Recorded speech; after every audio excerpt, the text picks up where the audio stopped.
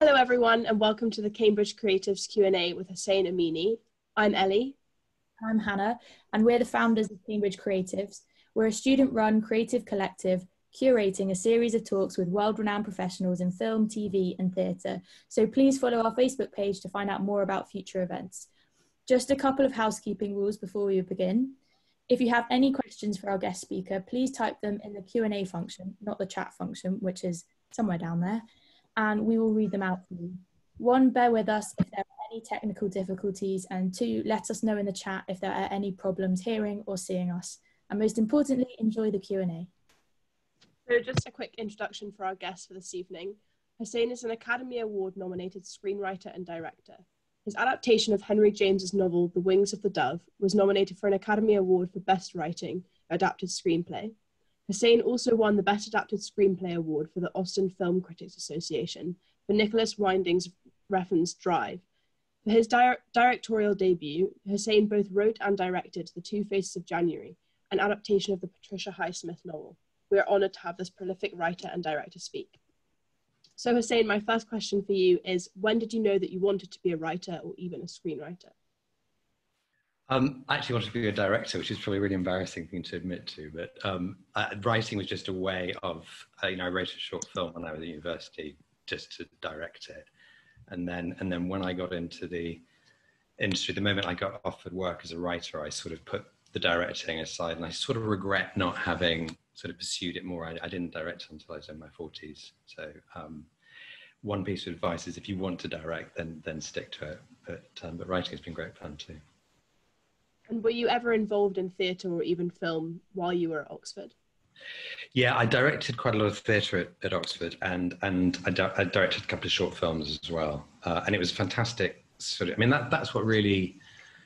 Yeah, I'd always loved cinema, but there was a fantastic. There were 2 rep cinemas at Oxford when I was there, and you could literally go and watch, I don't know, Bergman, 3 films in a row, Kurosawa, 3 films in a row, and I used to do, being a bit of a film nerd, I did that all the time. So I was, as well as being involved in sort of making stuff, I was also, it was just a fantastic education to go and just watch those films, which I think it's much harder to get to see those now on a big screen.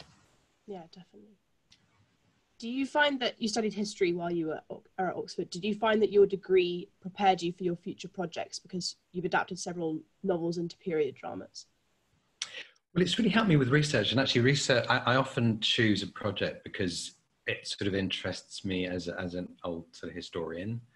So if it's, I mean, because the world building in film is something, and screenwriting I really love. And for example, if it's a Western, to be able to read about the gold rush or Klondike fever and the role of women in the West. So suddenly I'll read dozens of books like I did at universities when I was studying history. And so I sort of quite often will go, is this a project or a subject that I can spend a good 3 weeks kind of reading, 3-4 weeks, sort of researching and reading books. And often that will tempt me, because it's just, it's a great thing about screenwriting is you sort of get to be a paid student for as long as you can. Yeah, it's a great way to look at it. How did you get into the industry? What was your first job out of uni? Was it related to what you do now, or was it something else? Do you know, I was quite lucky because I sort of did a short film at university which won Student Film Prize. So I got an agent out of that, and that sort of stupidly made me think that I could, get a job straight away in film. And it took about 3 or 4 years, which isn't a huge amount of time before I actually got paid to do it. But I had, my brother was he was a war photographer. So I'd sell him, he was my younger brother. So I'd sell him my terrible amateur screenplays. And sort of, that was how I sort of got by for a while. And then the first job I got was at the BBC, which was, to write, they commissioned me to write something. Perfect. And then how did your sort of career develop from there, from the BBC? I was quite lucky because the first sort of TV thing that I wrote that got made got a BAFTA TV nomination. And at the awards ceremony, weirdly, I met Michael Winterbottom, who then offered made Jude, which was like a movie adaptation of Jude the Obscure. So I sort of, having struggled for about 4 or 5 years and not earned anything, I was very lucky that it all happened quite quickly for a while. And then Wings of the Dove came and the Oscar nomination stuff. But then I had I sort of had an exclusive deal with Harvey Weinstein for 6 years. So literally nothing I wrote got made. And so it's ups and downs. With every career, I think you start off thinking, it's this upward trajectory. But the really important thing is I think, to be sort of grounded enough to know not to get too carried away when things go well, and not to be too despondent when they don't, because it's really up and down. And you see, I've sort of come across a lot of particularly young directors off a hit, and there's an arrogance and a complacency that sort of fits in it. And you know, the second films often don't work, and then the industry is incredibly cruel, particularly to directors, because it's very hard to make a film if something you've done hasn't worked. Yeah. Has that ever happened to you? Have you ever had anything that's just fallen really flat? All the time, but it's not, somehow as a writer, you're not that responsible, because I think between the screenplay and the final film, so many things happen. I also sometimes, you know, a lot of the stuff that I've done that hasn't worked, they've either been rewrites of something or someone's rewritten me. So the blame for a writer gets shared a lot more than it does. And also studios who've hired you don't really want to blame you, because they're the ones who greenlit your script in the first place. So they'll go over. So usually the director gets the blame, unfortunately. And do you have any other advice to give to students who would want to follow in your footsteps? Did you go to film school, or did you sort of learn just by doing? Watching films. I think that's probably the best film school, and I think lots of film schools make you do that anyway. But I think just the more you watch, you sort of absorb the film storytelling language. So I think a lot of, for example, first-time screenwriters, the common mistakes tend to be they write the whole scene. So from someone entering to someone walking out of the room, and that ends up being 4 or 5 pages, which is too long for a scene in a film, really. And I think one of the best places to learn is in an editing room, because you suddenly learn very quickly that what you don't need, but also that you can literally come in.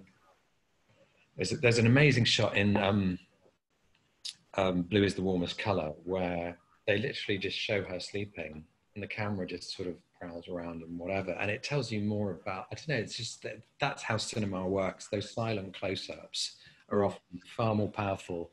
Or again, when she's sitting and she's sitting by the bus staring out, and it allows you to read into their thoughts. And that's what cinema does that I think no other art form does, is that idea that you can guess what people are thinking, and that intimacy, and that's something that an editing room can teach you, that you can literally just cut to someone for a moment, and you need to write that in the screenplay. So sometimes a 3-line scene can be the best thing in a screenplay. Yeah, definitely. Speaking of other art forms, you've adapted several novels. What do you look for in a novel that would make it a good adapted screenplay? Well, not the quality of the writing, weirdly. I think sometimes that could be very seductive, and obviously the story. The thing that I've always done with books is if it's a book that there are some books that you read, and every reader has this, where you feel no one has felt the same experience and that same emotion. You feel like you're the only person in the world who's really understood that book. So I take back what I said earlier. A lot of that is the writing.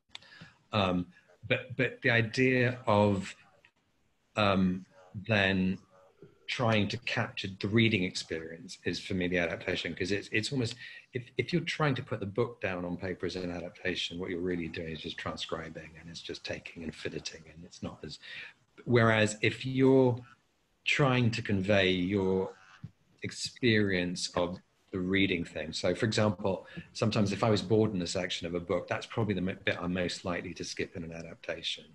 Or if I was heartbroken in one moment, everything will come around to that, and I'll feel that's the key moment.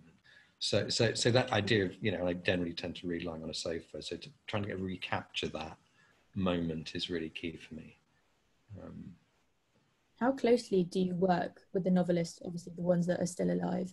Because like Drive and Our Kind of Traitor, the writers were still alive. Do you work with them in the adaptation, or more of an with Drive, actually, the author, it's a wonderful book as well. Just I don't think he was. It was a studio. It started off being a studio film as well, and studios tend to keep the writer away. It wasn't through choice. Obviously, with the Carré and Our Kind of Tracer, it's a different thing because he is the most powerful person in the production. And I had a wonderful kind of 3 days working with him on the script. This is before the directors came on and stuff. So that was probably my happiest moment, because then, you know, I worked with one director that I got on really well with, and he was replaced, and then I didn't get on so well with the next director, and I wasn't really wild about the film in the end. But the experience of spending 3 days working with the Carré on, you know, his book, but also how flexible he was in terms of changing things and dropping things and adding things.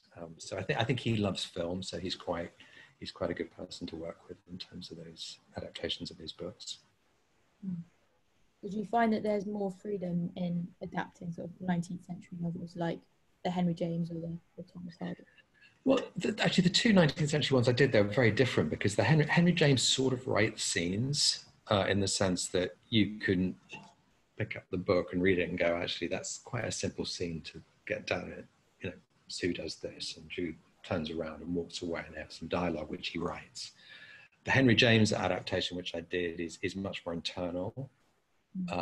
And so there really aren't that many scenes. So what was interesting about the adaptation of Wings of the Dove was it sort of, his characters are so psychologically well drawn that when you finish reading the book, you feel you know them so well that you can just invent scenes and still be true to the book. So I'd say, even though a lot of that was, you know, there were scenes that just don't exist in the book, but I think they're very true to the characters, and that's really because Henry James's characters are just so perfectly, meticulously drawn and stuff. So they were very. I felt more free with the Henry James because there wasn't. I didn't feel I had to tick off scenes like I did slightly with Jude, where you know, you keep some scenes and you leave out others, and then, you know, people who love the book will go, oh, they left out that bit, and, you know, so that I felt less free doing that. But no, not in terms of the authors. I think you always have to feel free, regardless of whether that author's alive or not. So do you find that actually writing original screenplays is actually quite similar to your adaptation process if you're sort of inventing scenes anyway? Yeah, I sort of do the same I mean, I've got a very boring way of working with it. If I'm adapting a book, I'll do it on cards, those ones that you get in romans, and I'll go through every scene in the book first and sort of put down short 2-line what the scene is about. And then I'll put the book away and I'll just use the cards as a rereading of the book. So I'll kind of go, oh, hold on, this card is a bit repetitive, because you start to see structure more when you do that. So I'll go, oh, this scene is a bit like the scene 4 cards down, so I'll get rid of that one. Or I'm kind of missing a gap here. There's a sort of something missing here, I need to fill that in. So I'll write in a new card. And so the cards become the sort of beginning of the adaptation. And sort of writing originals, it's the same. For me, it's become the same thing. It's about cards. I just, that's my, lots of people do it on whiteboards, other people do it on notepads. I definitely, you know, because I think what it allows you to do is, and particularly because film is a sort of rhythmical flow more than anything, it's that if you can quickly go through it rather than getting stuck in, you know, one scene. And I think there was one screenwriter when he used to do his beat sheets for scene by scenes, he'd actually judge how many minutes each scene deserved before he even started writing. So he'd sort of go, they meet, that's only like 1 minute, and he'd go, well, the love scene, that's 4 minutes, and that became his way of trying to. But I think rhythm is often more important than 3 acts or 5 acts or whatever that stuff that everyone goes on about. Sounds like you have a very personal writing process. Do you prefer writing independently or like in comparison to writers' rooms in TV shows or other films? I love writing on my own, but I love the collaborative process, whether it's with other writers in a writer's room or with directors and producers. I think the act of going away and sitting down and bashing it out, I sort of want to do that on my own, but then to show it to people or to discuss it before you go away and write, those things are really important. And that's actually the joy of screenwriting, is you have a lot of collaborators. Sometimes it becomes incredibly difficult because they can change things to the point where it becomes unrecognizable. And that's another skill you learn, is how to take notes, because you invariably, you know, and every screenwriter who's starting is going to have this. There's going to be people telling, you know, giving you notes that you really don't like, or you feel are going to destroy what you've written. And the art of being able to apolitically manage that, but also creatively to go, okay, their solution is wrong, or the area they're picking on is wrong, but there may be a problem. They're bumping on something. No note comes from nowhere. There's something there's something that's not working. And the other thing about notes, which I think is great, is it's like every director, every screenwriter, after the first draft, they generally tend to think it's pretty damn good. I mean, some people are insecure, don't, but and often what you need is someone to look at it and go, actually, this isn't the greatest thing ever written, and almost the electric shock of realizing it's not as good as you thought it was sort of motivates you to write the next draft, because otherwise it's really hard. If you think you've written something perfect, you're never going to be able to write the second draft. And so for me, it's always been a process of getting notes, having a totally sleepless night, being depressed about how bad it is and how much I need to do and whatever. And then somehow the next day I get up and write and then get excited again. Really good advice. Do you have a dream project or a novel that you've always wanted to adapt, or like an original screenplay in your back pocket? Not really, because I think I sort of feel that I sort of fall in love with projects as I'm writing them, and they become a dream as I'm sort of, so it starts off being, you know, a bit of research, whatever, and it's the more I get into it and the more I research it and the more I sort of, I guess, fall in love with the characters and the plot and the emotional things that surprise you, it becomes a dream. I think there's no, probably scared of the ones I like too much, that I sort of think, well, and also, it's always the next one's a dream one anyway. When you work in this business, it's like, you know, the last one didn't work, but the next one's the dream one, so it's going to be the one that, you know, is going to be great. Very positive way to look at it. Well, you have to be, because it's like there are so many downs in the business that you just, I mean, and you know, going back to advice of first time, you know, screenwriters, it's you've got to just have a really tough skin, because and the rejections are just part of it, and the failure is part of it, and the bad reviews are part of it. And you just have to get strong enough to carry on. I think the worst thing is if any of those things stop you from getting up and writing the next morning. Because that's, you know. Yeah, definitely. To come back to your first screenplay, we're wondering if you could give us a sort of quick summary about what it was that you told the story of and how you came across that subject and what intrigued you about it, of dying of the light. So I didn't. The director approached me. It's a guy, a director called Peter Kosminski, who does a lot of docudramas and stuff, and he had a huge team of researchers and stuff, and I struggled with the genre because I'd come from being a huge movie fan, obsessed with, you know, films really. So I wanted to take the story and turn it into a movie, which meant sort of fictionalizing sort of much more than I think Peter wanted to. We had there's one huge argument, because it's about an aid worker who was killed in Somalia, and I sort of, my sort of fictional kind of brain wanted to turn, because he just took extraordinary care of children when he was out there and did so much for the kids, and kids loved him, and the whole story was about that at the beginning. So I just loved the irony of him being killed by a child assassin.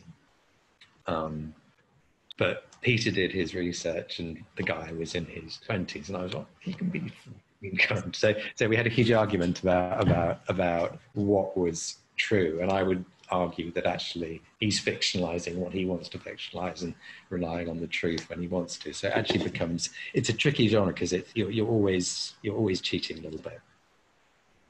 Yeah, that's interesting. I would have thought it would almost be the other way around, that maybe you as a sort of screenwriter would want to stick more closely to the original sort of story. But no, it's just, I think storytelling is just, I think it's finding the story in the original. I mean, and the thing is, you know, everyone's, if you try to tell screenplays of everyone's life, it would be kind of dull. Whereas I think if you can find the story tropes and the universal themes and those ideas in their lives, which is how I think all these biopics work, is you're really taking taking classical stories and imposing them on people's lives. They're not really their real everyday lives, and you know, you're not telling it when they're sitting down and sort of thinking for 3 hours. no, definitely. Do you have any, from that first screenwriting experience, do you have any sort of fond memories or sort of difficult stories that of things that didn't go quite well? I have one great, which is very, Peter will be very angry at me for saying this story, but it was the days before computers and cut and paste and whatever. So, or maybe they did have them, but his whole, actually, he took my screenplay and he took his scissors and some glue, and he had blank pieces of paper, and he would literally scissor the scenes and change them in order. I remember just being so furious. But he was, that was the one story I remember from there. Moving on to Jude, how did it feel to move from The Dying of the Light onto Jude, and did you feel any pressure in adapting such a classic?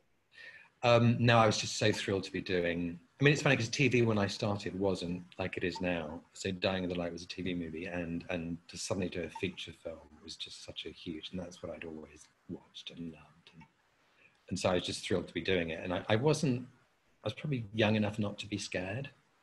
And it was great because actually one of the stories I remember from that is the day we had to sign off as a screenwriter, you have to sign off the rights at the time you did anyway. And they came around with the thing that I can't remember, some courier came around with something, and there was a slot for my name to sign and one for Thomas Hardy underneath. So I think they hadn't quite figured out. I think it might have been the present, just some distributor from some country hadn't realised that he was no longer with us. That's amazing. Did your sort of like theatre experience in Oxford prepare you for this, or was it a completely new learning on the job experience for adapting? Well, it did, in the sense that I think because I did some acting as well as directing, and I think for that reason the idea of being able to imagine scenes playing, and particularly I tend to love quite intimate emotional scenes, and the idea of, like, say, pauses. I was a huge Pinter fan when I started, so the idea of, you know, the pause and what pauses can do, and how much what's not said is as moving, as powerful, as offensive as what is said, and so that really came from an interest in theatre, and I still prefer screenplays without a huge amount of, you know, dialogue, because I think when we talk, I mean, again, what's interesting about cinema is, you know, I can say something hurtful to someone, but what's more interesting is the look on their face when they turn away from me than what I've said, in my opinion. Those moments are what I'm more interested in, is the silences that come out as a result of dialogue, as opposed to the dialogue itself. But that's what I prefer. There are people like, you know, Tarantino, his dialogue is so extraordinary that you can just hang on every word, but it's a different kind of writing. How closely did you work with the director, Michael Winterbottom? Was it quite a collaborative process? Or? Actually, you know, because it was my first experience, it was really strange. I thought it would always be that easy. I wrote 2 drafts, and he just said, "This is great, I'm going to go away and shoot it." So, and it got made pretty much within a few months of me handing in this. It just happened really, really quickly, and I got very spoiled and assumed that everything would always be that easy, and not realising that, you know, you have issues with directors, and then the studio comes and changes everything, and then this happens and that happens, and never gets made. And so that was but I think, no, I didn't have a huge, he gave very detailed written notes. And we'd obviously meet and talk about it, but I think he sort of left me to sort of alone when I was writing quite a lot.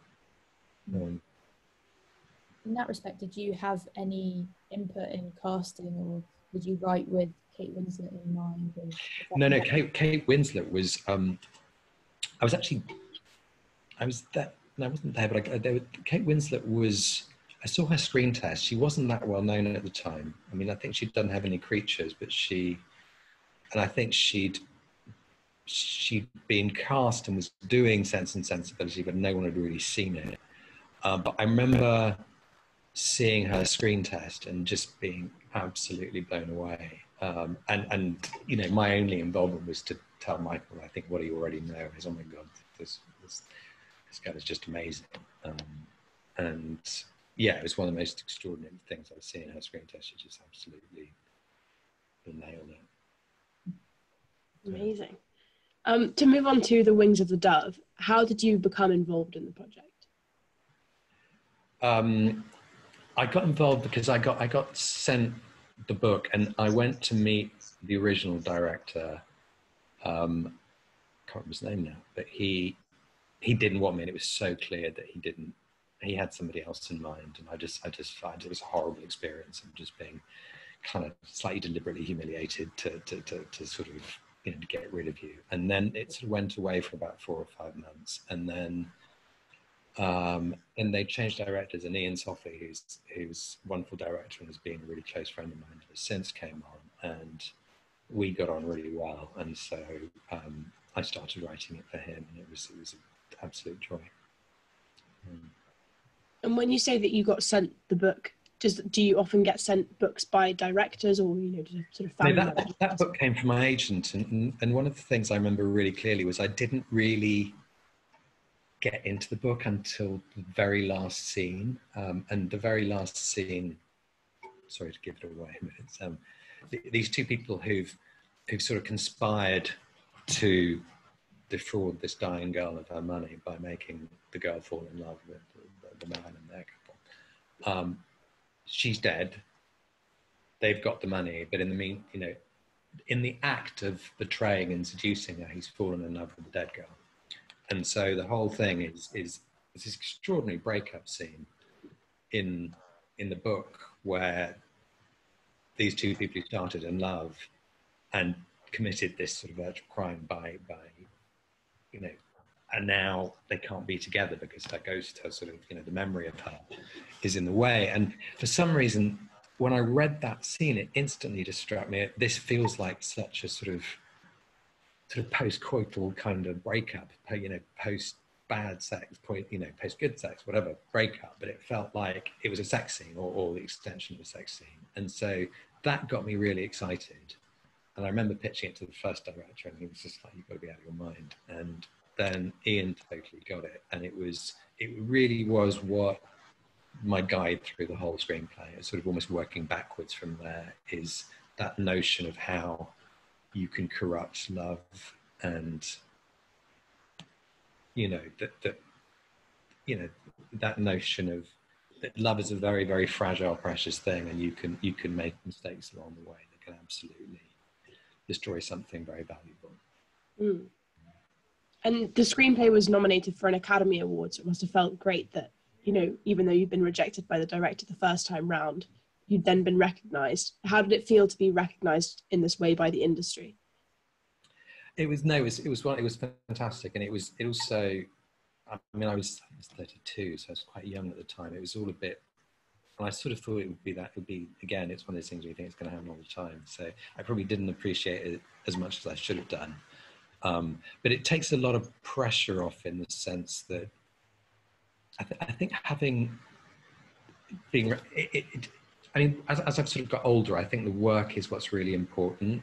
I mean, nominations or whatever, it's all great. And maybe I wouldn't have felt that way if I hadn't got nominated that young. But I just sort of think, you know, you've got to do the best work you can. And if it's sort of, you know, recognized, great. And if it's not, you tend to kid yourself and go, well, in 10 years time or in 15 years time, or when I'm dead, someone's going to watch it and like it. So you kind of play those games with yourself. But I think, no, it was a fantastic experience. But I think the danger is to fall into that trap of writing movies to get nominated. And there's a certain kind of film that tends to do that. So, you know, that would put me off writing a horror film or, you know, sci-fi film, because there are certain things that generally get nominated less, but that's not, you know, it was a wonderful experience. Yeah. And what was the award season like for that film? Well, the award season I was at, we lost my category was, we quite rightfully lost to LA Confidential, which was an amazing screenplay, and I recommend anyone who hasn't seen it to watch it. So it's probably the best adaptation, you know, for many years. But it was great fun, and I sort of knew we weren't going to win because they were the favourites, so I could relax. Apart from the ceremony itself, where I think it was Walter Matthau was reading out the names, and he stumbled. He went, and the winner is, and he hesitated as if he was having a real problem reading the name. And I thought, God, how many? They've all got really easy names. I'm the only one with a weird name. And then, unfortunately, it was Brian Helgeland, and he couldn't pronounce Helgeland. So, yeah, so it wasn't to be. Good story, though. Close. On to the next review. How did you become involved in Drive? In Drive, God, Drive was a studio film that I originally started writing for Universal, and it was for Hugh Jackman was the producer, and he was originally supposed to star in it. But the problem with it was that the idea that someone as sort of handsome as Hugh Jackman, but also someone in his 40s, had never was this sort of guy who'd never really had any experience of the world and whatever, just felt very tricky. So I struggled a little bit with that. Then I think at some stage he very graciously thought, this isn't for me, just you know, just write it. And then I wrote a couple of drafts for the studio, and then I think they found it too dark, so it sort of went into sort of what they call turnaround. And in the meantime, Mark Platt, who is a very influential producer in Hollywood, showed it to Ryan Gosling, who he was friends with, and Ryan sort of came on. But actually, he weirdly went back to he wanted to go back to the first draft, because what often happens with a draft, particularly when you write for studio, is they want more. They want to understand, so they want to know why the character did this and why. So there was one draft which got very, very bloated and had way too much dialogue. And my original draft had been, you know, what I loved about the book is you didn't know very much about this person. And I'd always loved, one of my favorite films had been a Melville film called The Samurai. And you know literally nothing about the character apart from he's an assassin. I'd always loved that kind of man with no name kind of hero. So Ryan wanted to go back to that, which is what we did. And then he brought Nicolas Refn on because there were actually two directors Ryan was interested in, and it ended up going to Nick. And then there was a fantastic process of working. The great thing about Nick was he was absolutely so confident in himself that he was very, very happy for me to talk to the actors about the parts and stuff like that. And he would take me on location, sort of Iraqis, so that I could see where he'd be filming and stuff. So the screenplay really revolved around production. And I sort of got addicted to that process a bit, in the sense that, so the actors would turn up, and I was living with them in LA for a while and in the same house. So the actors would turn up and, you know, give me often quite brutal notes. And there was one really interesting note, which is kind of a useful screenwriting tip, is almost every actor was obsessed with their opening line, their entry into the story, depending on how big or how small their part was. I think the moment they understood who they were when they came into the story, it was much easier for them. So there were lots of notes like that. Or, for example, I mean, Ryan Gosling himself there was some issue we were having, and about some line of dialogue that I really liked, and he wasn't sure about it. So this is really important. And his thing was, you know, what you have to understand is that you've written something on the page which I now have to inhabit as a human being, and I have to bring something myself to it and whatever. And actually, that was a sort of eureka moment for me as a screenwriter with actors, because before then I'd generally been a bit protective of lines. So if someone would sort of change something, I'd go, oh, you know, that you've lost everything. That little and instead of the is making it. But then I sort of realized that there's something about what actors bring as human beings, and not just performers to a part, that turns something two-dimensional on a page into something three-dimensional. You know, it becomes totally three-dimensional when they inhabit that part. And so when I was directing, for example, I'd written a scene where I had Oscar Isaac's character lying on a bed being depressed, and he goes, I don't do that. He goes, I don't lie on the bed when I'm depressed. I pace. I just need to be active the whole time. So I rewrote the scene with that in mind. And again, that's the truth that an actor will bring. And so often the part that starts off on paper that hopefully evolves into becoming a mixture of what you've written and who that actor is, as well as what they bring to it. And then it suddenly comes alive. And so that's why I think it's the screenplay is really a blueprint, and it just hopefully grows into something much better. And with Drive, that process, Nick was very, very good at allowing that process to evolve, because he was not insecure about the relationship between writers and everyone else on the crew. It sounds incredibly collaborative. Do you think that is kind of like your ideal situation? Well, it was an ideal, and oddly, I had a completely the opposite thing very soon after that, working with a director who absolutely didn't want me anywhere near the actors or the set. And I think the writing suffered because it never went through that evolution restage, which happens in rehearsals and the beginning of production and meetings and people just getting excited. You know, sometimes a production designer can give you a fantastic idea for a scene. They can suddenly go, what if you set that, you know, what if it was raining outside or whatever, and we can get a rain machine there and do that. And there's all sorts of things that other people can bring to the process, even the writing process. And a good director, I think, will give everyone the freedom to contribute. And ultimately, it's going to be their movie, and they'll claim it. But why not use everyone else's great ideas? That's very true. Going back to the original writing process, the novel had a non-linear narrative. How did you approach that challenge and adapting it? Again, that gave me freedom. It was a bit like the Henry James. With the Henry James novel, there were great characters. What I loved about James Salas's writing in Drive was atmosphere, and he sort of created this world of dingy cafes and lonely people, and it was a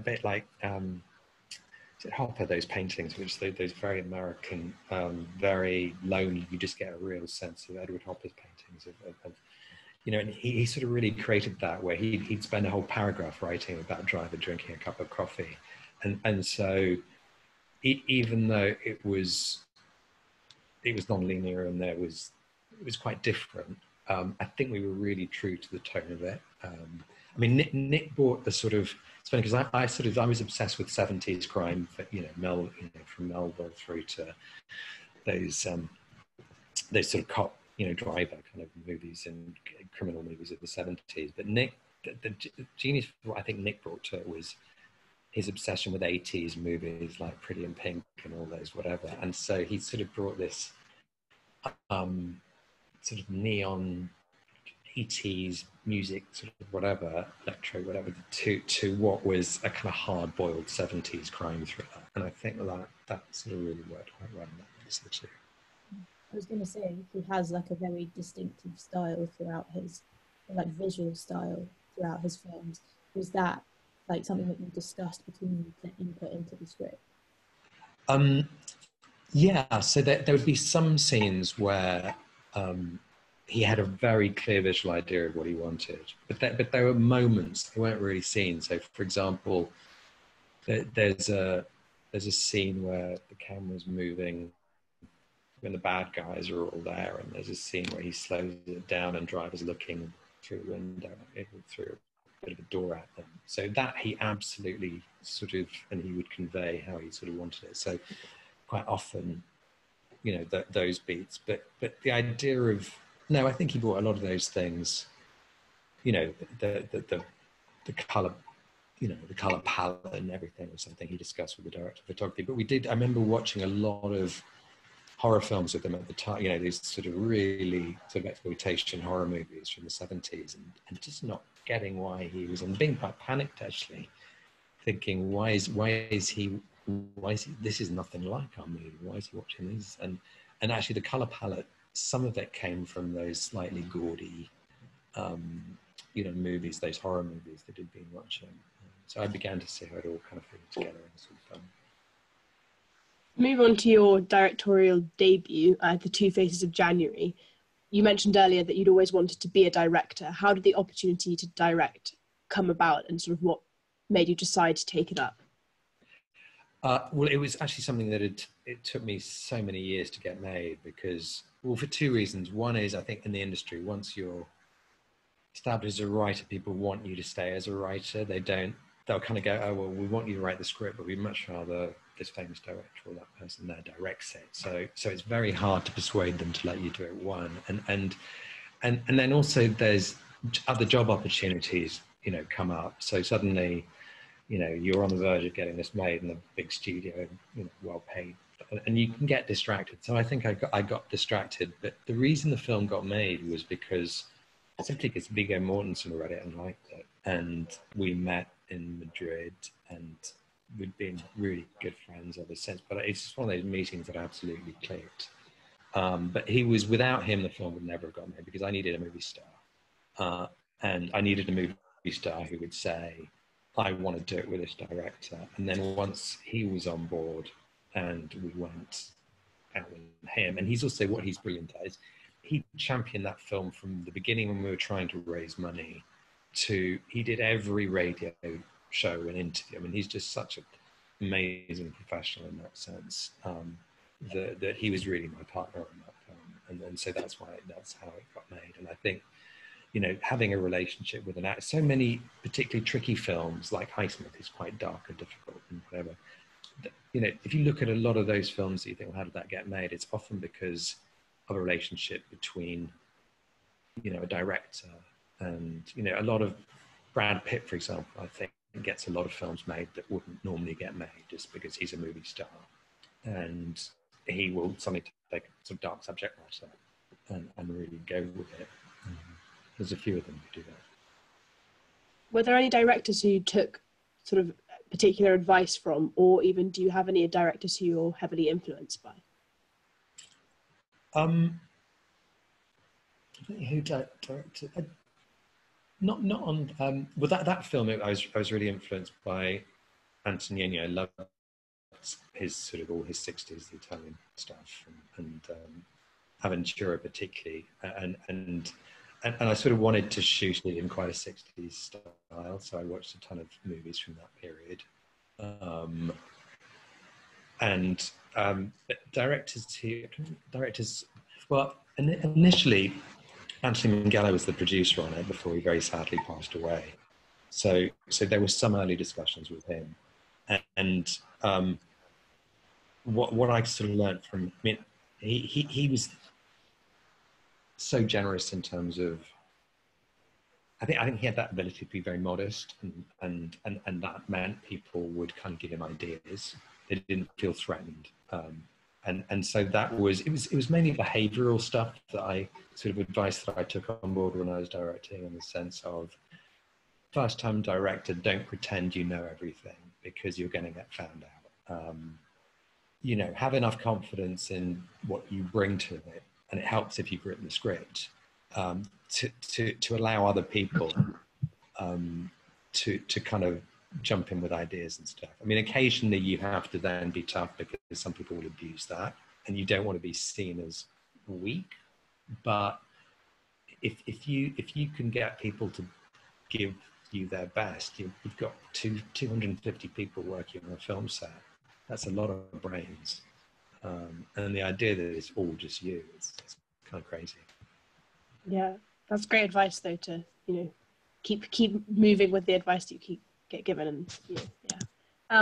When you were filming in Greece and Turkey, do you have any favourite sort of scenes or locations that you were shooting in, or any particular memories? I mean, it was such a dream shoot in the sense that we got to go to Crete by the beach for weeks, and then Istanbul, which at the time was amazing. But my favourite was probably, we were the first film, I think, in quite a long time that had been allowed to shoot at the Acropolis, which had its problems in that we had to, we couldn't keep tourists away, so we could literally shut it down for about, have a piece of rope keeping them away for 2 or 3 minutes, and very occasionally you'd get some angry tourist going, oh, screw this film, I don't give a whatever, and walk into a shot and whatever. But at the end of the day, I remember when everyone was leaving and whatever, I literally had the whole of the Acropolis to myself, and I was just couldn't, just about, for an hour I just walked around on my own thinking, this is never going to happen again, where you get that sight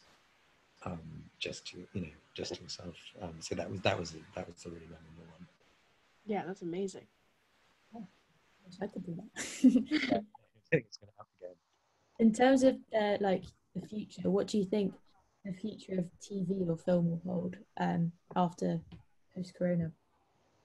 Well, I think TV streaming is going to do really well, and I think it was going that way. So I think it's only going to help that process and lots of TV shows. But I do think, oddly, I think there's something about not being allowed to go to the cinema, which hopefully will make people kind of go, that was pretty special. And now that we miss it, we won't take it quite as much for granted, because I think it was slipping away a bit.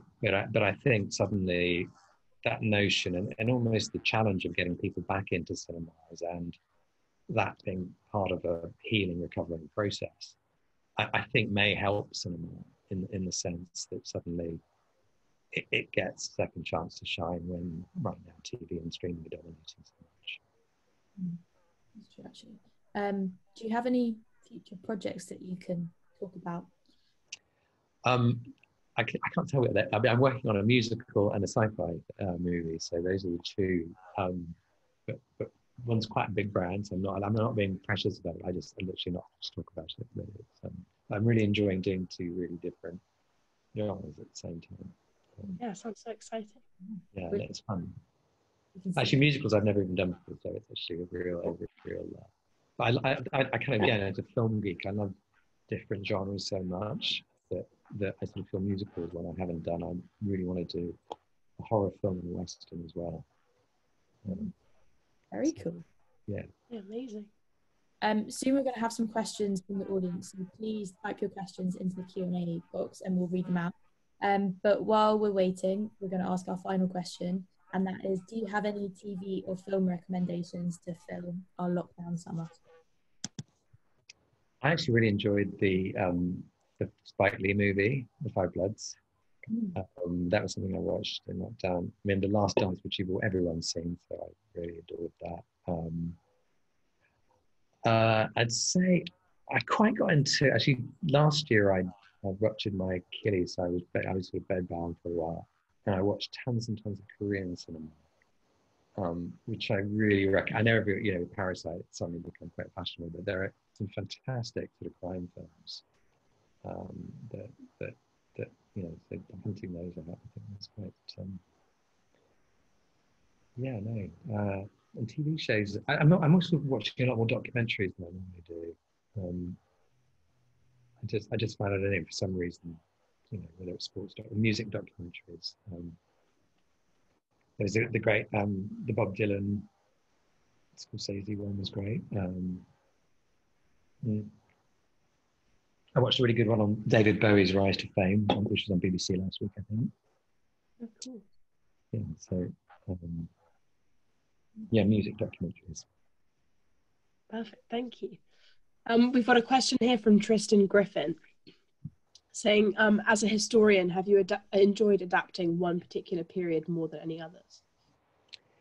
Yeah, I really loved researching a TV show that I worked on called The Alienist, and that was set in 19th century New York, and it was a really seedy underbelly of New York, but it also involved, the Lower East Side and the Jewish community, the immigrants who'd come over. So that story I found absolutely fascinating.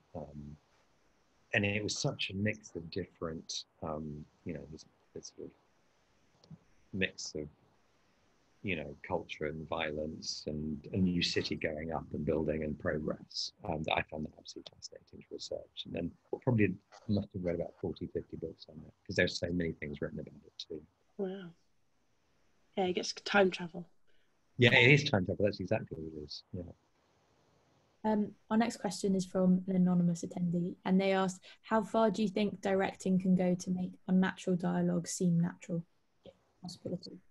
I think it's a combination of directing and also acting, because I think there are some actors that can just make any line.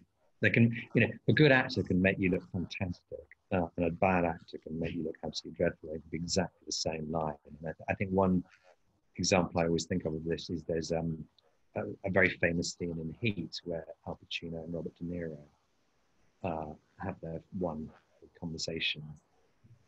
I think there was another version of almost word for word the same scene that was done in a TV version of it, sort of, I think 10, 15 years before. I can't remember the name of the TV film, but it was, and it was absolutely atrocious. And I think some of it was because Michael Mann sat them face to face, whereas the other one had them sitting side to side in a bar. So that's the directing. But I think, yeah, with naturalism, I think an actor can just somehow, it's amazing to me what they can do. But also where you stick a camera can help. So if the shot feels emotional, the line can sometimes feel emotional, even if it's unnatural. And I think the close-up particularly is one of those things that is really is a director's skill that's really underrated. I mean, in Normal People, I just think some of the close-ups on particularly Lenny Abrahamson's early episodes, I just thought were genius. And it's not, and that's a combination of performance and where the camera's put, and the use of music and everything kind of working together. Yeah, definitely. We've got a question here from Safa Dar, who asks for any examples of outstanding scripts you would recommend to anyone who's interested in writing or script editing. If you could get hold of them, I think the Schindler's List script is amazing. Steve Zaillian. I think anything he writes, he's a screenwriter that on the page is absolutely brilliant to read. Then the classic one is Chinatown, which is quite easy to get hold of. Robert Town, the screenplay is really good. There's another one I love, which is the Lawrence of Arabia screenplay, because what that does, and one of the things it taught me was nowadays more and more people encourage you not, as a screenwriter, not to write visually what's going on, whereas with that screenplay, everything visual is written down, and that for me is a much more exciting way of writing, because you can't sleep it all up to the top. You know, there's so those three. I mean, the Damien Chazelle script of La La Land I really like. He doesn't write the songs in, but I read that in preparation for a musical. But it captures emotion really well.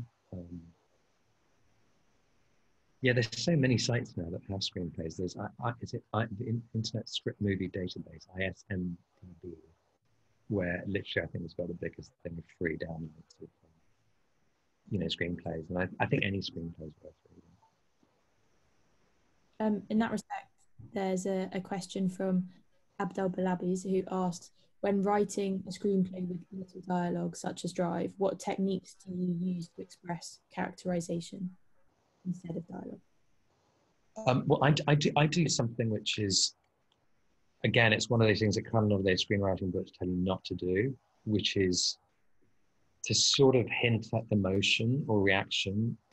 So I will often, like, even in a dialogue scene, so the pauses and, there are long pauses in Drive, but sometimes they're scripted, and it's sort of in a sense that you'll kind of go, she holds his gaze a moment, or she turns away, thinks whatever. And I think those, however, sort of whatever shorthand that is sort of saying, this is a moment of reflection or contemplation or whatever. And so those moments of you know, describing some form of interiority, I do. People tell you don't write anything you can't show, but I don't know. I think the read is very important too, and it's important for the actor reading it, the studio, the director. So I think sometimes you can use novelistic kind of techniques of slightly getting, you know, description of a room, for example, or whatever. I mean, yes, like I say, the production side will do what they want, but you're creating mood and you're creating tone, and that is part of silent storytelling. So, for example, the car chase scene in Drivers on the page, the beginning, the very big opening scene, is about 5 or 6 pages of dialogue. So there's one line which I think described a police car crossing. I can't remember what it was, but it was a bit like a shark sort of just emerging and disappearing. And that says, okay, it's moving quickly and crossing quickly. It's those sort of things. You can convey some idea of what it'll look like. Thank you. We've got a question here from Claire Walsh, who asks, how have you found writing during lockdown? And do you have any advice to help stop procrastinating? Yes, I think I've had such a routine for so many years that lockdown was relatively easy for me, in the sense that I've always got up at 7. I mean, got started writing 7:30, and finished around 1. And the reason 1 or 2, and the reason I did that, after 5 hours, I tend to get a bit of snowblind and tend to sort of really fixate on a line or a moment, and that I'll waste 4 hours rewriting a single line of dialogue just because I'm tired and I've worked too hard. So I think having it, for me at least, some people don't do this, but for me, you know, a regular routine helps, because you don't really, you know, don't get writer's block, just get up and write, even if you're, you know. The other thing is I tend to do in the afternoons when I'm not actually writing, I'll tend to plan for the next day and sort of have some idea. So, because the scariest thing is to get up, go to your computer and not know what you're going to write. Whereas if I put a few notes on, you know, or a couple of lines of maybe live dialogue like this, or some vague structure of a scene, even if I don't have using, I've got a map, a sort of little map to start off the next day. Then there's a famous Hemingway trick, which is, you know, leave off writing at the point where you want to carry on. So if you sort of go, I really want to write this next scene, so stop and start. So the next day you're excited about it again. So there's all sorts of tricks and stuff. And sort of for that reason, I don't think the lockdown particularly affected my writing process, because it stayed the same. And instead of frankly having meetings and whatever, and this, I could go for walks. Sounds lovely. Yeah. Tanya Brown asked, how do you get scripts noticed and made into films, and do you have any advice for young screenwriters? Yeah, the script notice thing it's sort of out of your hands. So what I would say is, when you're ready to send something out, just get straight on to the next one, because it's slightly a numbers game. And if you've got 4 scripts out there, one is likely to you know, I think the danger is to write your perfect script, send it out, and then wait. Because unfortunately, with this industry, the waiting takes a very, very long time. And people often don't read, they don't get back to you, waste your time. And so, you know, creatively, the more personal it is, I think the more unique it'll be. I think I've always felt that about writing, is whatever genre you're writing, if you can draw on kind of raw experiences they're almost confessional. And if you, in a sci-fi film, if you suddenly put a moment that you remember from your childhood that caused you great pain, that suddenly makes that thing stand out more than something you're borrowing from every other TV show you've watched, which is the first go-to point. You sort of go, oh, well, what's the obvious thing is that, and then you kind of go, well, I remember, you know, walking in on my parents having a huge argument, and then this happened and that happened, and I went after him and knocked myself out, or whatever. And suddenly, in totally different, in a period drama or whatever, you're taking it and putting it in a different world, but it still has something that feels true. And I think the more you can call on that, the more your script will feel personal, and then just keep writing and getting them out there. And it's quite nice to know there's one out there while you're working on another, and so something nice may happen. Well, I think that's all we have time for, but those were perfect words to end on. Thank you so much, Hossein. No, thank you for having me. It's been really fun. Answers, and thank you for giving us your time. And thank you everyone who joined the call and asked amazing questions. Brilliant. Please do like our Facebook page for more updates, and remember to register for our next Q&A with actor Hattie Morahan on Tuesday, June 30th at 6 p.m. Thank you so much again. Thank you.